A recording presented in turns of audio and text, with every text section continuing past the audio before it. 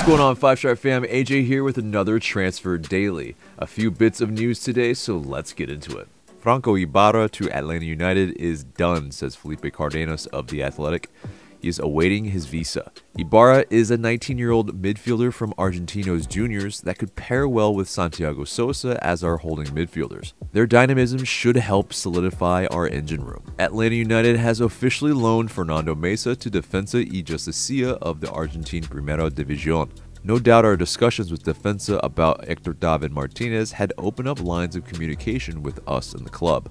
Carlos Bocanegra said, "We appreciate Fernando's commitment to the club over the last year, and we wish him well during his loan stint.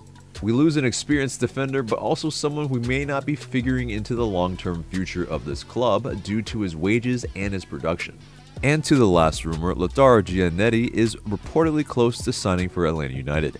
There's one last meeting on Friday to finalize getting 100% of the rights to the player, says Cesar Luis Merlo. As covered in yesterday's Transfer Daily, he's a 27-year-old Argentine center back from Velez Sarsfield, worth about $3.3 million according to Transfer Market.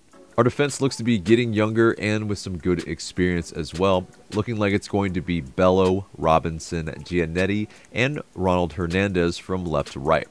But will we be getting another defender in the case we need to play three at the back? Stay tuned. Guys, let us know what you think of the news in the comments below. Remember to like, share, comment, and subscribe, and I'll see you in the next video.